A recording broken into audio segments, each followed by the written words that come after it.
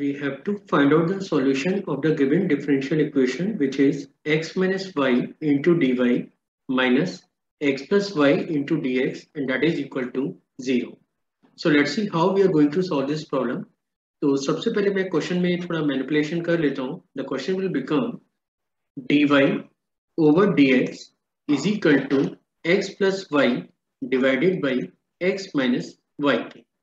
अब आप देख सकते हैं कि ये इक्वेशन एक होमोजीनियस डिफरेंशियल इक्वेशन है, और अगर ये होमोजीनियस डिफरेंशियल इक्वेशन है तो आपको y को रिप्लेस करना पड़ेगा v इंटू एक्स से. अगर आप y को v इंटू एक्स से रिप्लेस करेंगे, now you have to find out the dy over dx. तो dy dx आपको मिलेगा v into 1 plus x dv over dx के.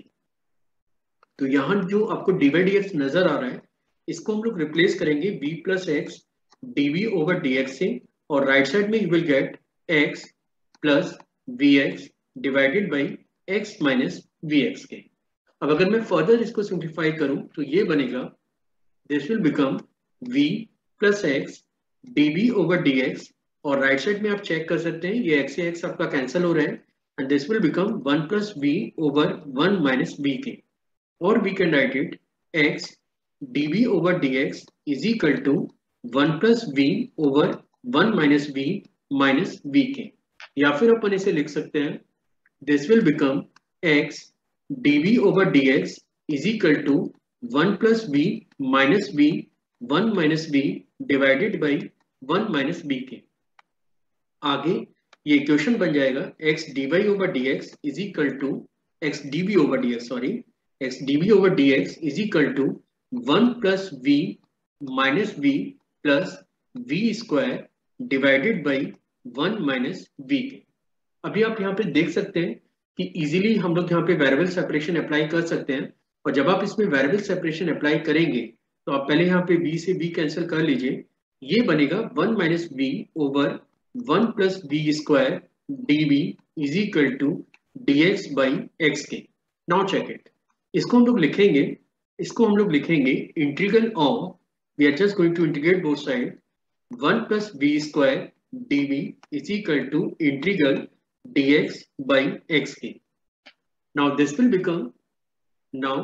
Will become integral dv over 1 plus v square minus integral v over 1 plus v square dv is equal to integral dx by x के.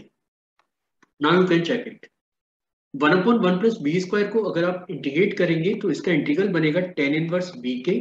यहाँ पे इसको जब आप integrate करेंगे तो यहाँ पे 1 प्लस बी स्क्वायर को आपको t लेट करके इस फंक्शन को इंटीग्रेट करना है, और इसका इंटीग्रल हमें मिलेगा 1/2 log 1 प्लस v स्क्वायर के, और राइट साइड में that is log mod of x plus constant. और you can write it tan inverse b is equal to 1/2 log, that is 1 plus v square plus log mod of x plus c के. Now अभी हम लोग इसे लिख सकते हैं. अभी हमें यहाँ पे कुछ नहीं करना है, v को बस रिप्लेस करना है. तो जैसा कि आप जानते हैं कि y को आपने रिप्लेस किया है vx से, तो v यहाँ पे बनता है y by x के. So we can write it tan inverse y by x, ये लेफ्ट हैंड वाला पार्ट है, और राइट साइड में आप इसे लिख सकते हैं 1/2 log, that is 1 plus y square upon x square plus log mod of x plus constant. And finally, this is a solution for the given differential equation.